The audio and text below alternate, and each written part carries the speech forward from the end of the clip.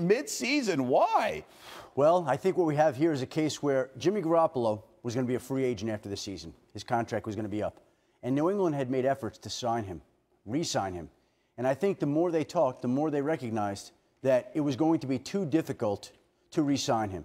And so rather than have him walk away after the season ends, they decided to make the move now and to trade him for a second-round draft pick. Now, had he left, they could have gotten a compensatory draft pick. It would have been a high pick, but that also would limit their flexibility in free agency with the players they could or could not bring in.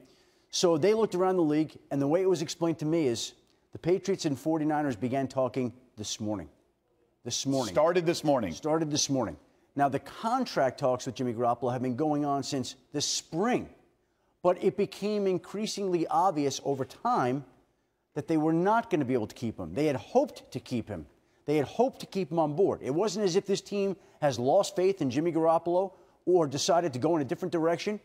I think that they recognized that basically the horse was going to be out of the barn after this season. And rather than wait for that, they decided to act now. They get arguably what is going to be a top second-round pick. The 49ers own 2 second-round picks, theirs and the Saints. The pick that they got back in this trade is the 49ers' original second-round draft pick, which, if the season ended today, might be the 33rd or 34th selection in the 2018 draft. It was about as good as New England could do. San Francisco, on the other hand, locks up a quarterback for the future.